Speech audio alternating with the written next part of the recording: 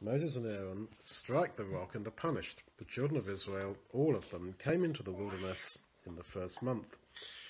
And the people stayed in Kadesh, and Miriam died there and was buried there, but there was no water for them to drink. So, as usual, they assembled themselves together against Moses and Aaron, and they argued with Moses and said, "We wish we died when our brothers died before the Lord.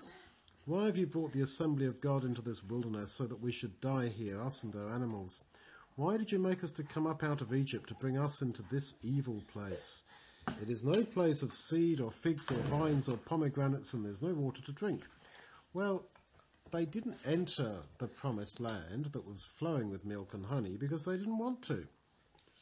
They wanted to go back to Egypt. So with some people it's just impossible to do anything.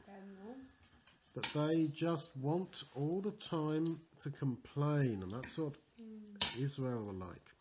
Moses and Aaron went from the presence of the assembly to the door of the tent of meeting and fell on their faces, and the glory of God appeared to them. And God spoke to Moses, saying, "Take the rod and assemble the congregation, you and Aaron your brother, and speak to the rock before their eyes, that it give forth its water, and you shall bring forth to them water out of the rock."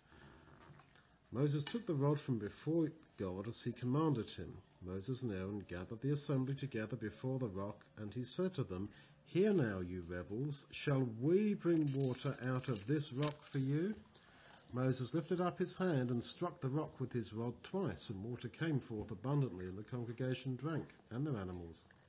But you see, he hit the rock with his rod twice when God had said, "Talk to it." And he also said, "Must we bring you water?" Well, it wasn't him, it was God giving them water.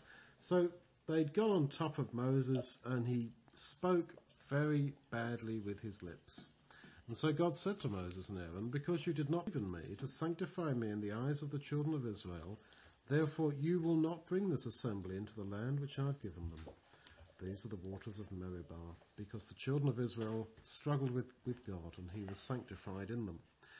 So it might seem a bit strict that God punished Moses and Aaron like that.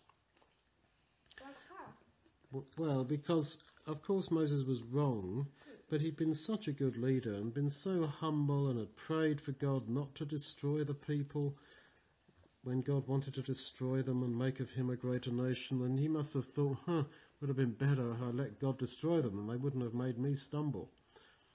But he loved them and God loved him, and Moses and Aaron will be in God's kingdom.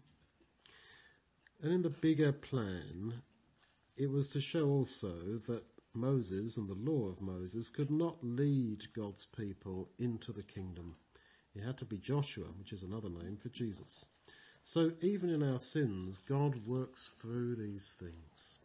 But all the same, it's a great lesson to not let circumstances get on top of us and say things that we don't really mean and things that are wrong, and to be angry, especially when we realise that rock represented Jesus. That's what Paul says.